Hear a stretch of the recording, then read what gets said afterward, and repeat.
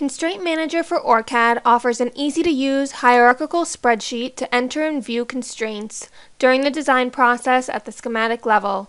Easily define, communicate, and manage design intent by embedding the constraints into your design database.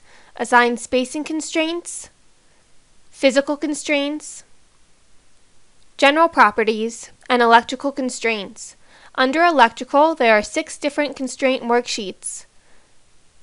The wiring worksheet controls the physical routing. The vias worksheet controls the vias. The impedance worksheet controls target impedance and tolerance.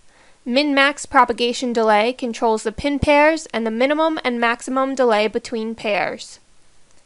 Total etch length controls the total length of a net, unrouted or routed, as well as the percentage of Manhattan length. The differential pairs worksheet controls the routing of 2 identified nets and how far they travel edge to edge at the allowed distance. The relative propagation delay worksheet controls the pin pairs, scope, and delta intolerance of the relative delay.